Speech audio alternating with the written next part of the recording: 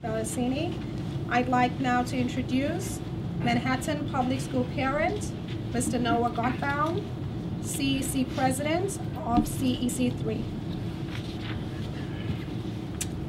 Thank you, Mona. As a parent of 3 public school kids, I'm here with 1.1 million public school parents behind me and behind us to say that it's not okay that a law that was set up to protect our kids is being broken. Our kids want the same things as Kathy Black's kids got, Joel Klein's kids got, Mike Bloomberg's kids got. They would never have stood for someone who will manage their kids, someone who has no experience in education. The Kent school parents would no way accept that. Why should we? We have had 9 years of a chancellor who comes out of the management, the business world. What do we see for it?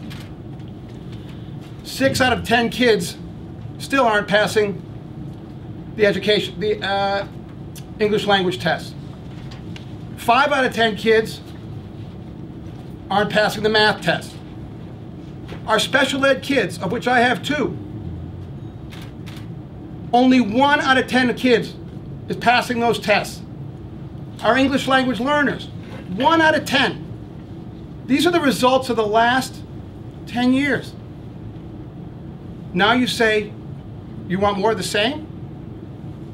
Kathy Black, you may be a good manager, but what are you going to do about fixing our system, improving our system, the educational piece?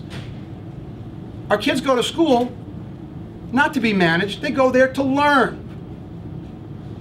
We want the same things, all of us.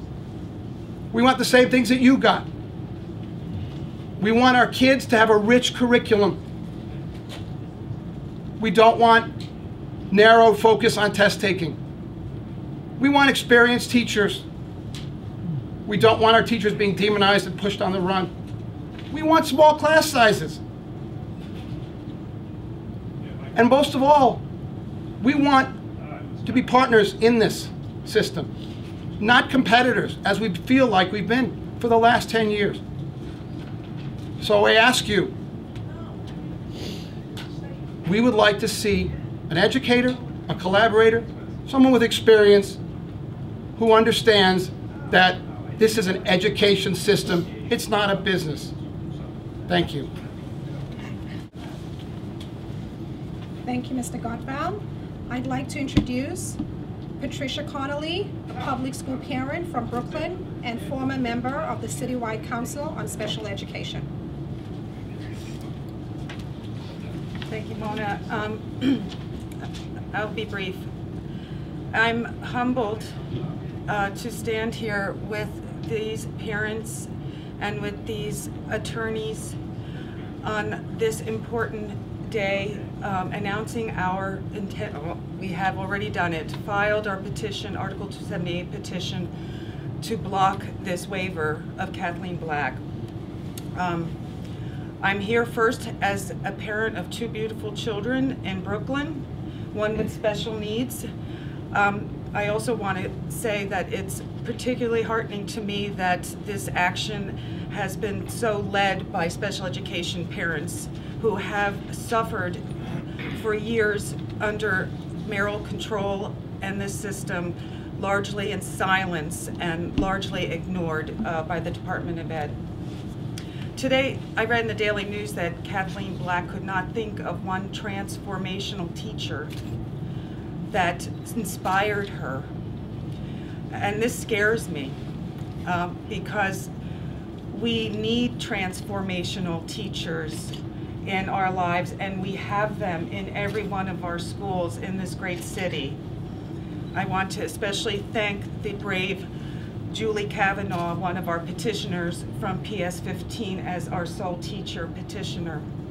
I had a transformational history teacher in high school in Belleville, New Jersey, just across the Hudson.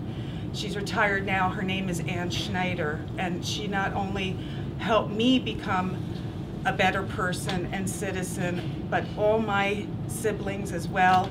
And her impact resonates to today.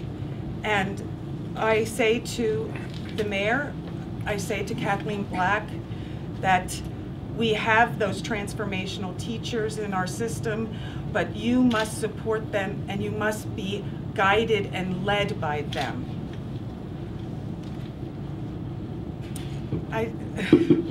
Thank you. Thank you very much. Thank you, Mr. Owens. Again, I want to say thank you to everyone for coming today. Thank you to Senator Montgomery for helping us stay warm today. And I want to say that I am so proud to stand with these parents here and fight and ensure that each one of our children receives a quality education. Thank you. Questions? Oh. First of all, there are 3 lawsuits. Eric Snyder filed a lawsuit last Friday. Roger Wareham filed a lawsuit on Tuesday for 2 parents, one in the Bronx and one in Queens. And Herb and I, on behalf of 13 parents and 1 teacher. So you now have 17 parents and 1 teacher on 3 different lawsuits. Yesterday, when we filed our papers and we moved via what's called an order to show cause, we asked to consolidate our case, the 3rd case, with the Eric Snyder case, which is the 1st case. When we prepared our papers, we were not aware that Roger Wareham had filed on Tuesday. In talking with Roger yesterday, he will most likely move the court to consolidate his case with Eric Snyder's case and this case. So you'll have 3 cases. The Attorney General will be representing the respondents. They have until December 20th to reply to the papers. And then we have, if we choose, the right to reply by December 22nd. And a hearing at 9:30 a.m. on December 23rd in Albany, the Supreme Court for Albany County is scheduled. We don't know the judge at this point, and we expect that all 3 cases will be consolidated and argued that morning. And the importance of the timing is that current Chancellor Klein leaves office on December 31, and Kathleen Black is scheduled to become the Chancellor on January 3rd. I don't know who the Chancellor is on January 1 and 2. Maybe Mario Rivera is available. And no one should be surprised at what I just said, because it makes sense for judicial economy that you don't have 3 cases in the same court before 3 different judges. And so they'll be decided, and hopefully there'll be a decision before December 31. So there will be some clarity with regard to this issue. We also believe that this is a case, at least based on our research that we've done at this point, and consulting with one of our experts who's in the audience, David Bloomfield, who concurs with our research at this point, that this could be a case of first impression, in the sense that perhaps no one before who got a waiver, that anyone who objected to the waiver actually went into the court. And again, one other point about that, the language about it's a done deal, don't buy that. The courts have the power and the authority to nullify the decision by Commissioner Steiner. So as far as we're concerned, it ain't a done deal.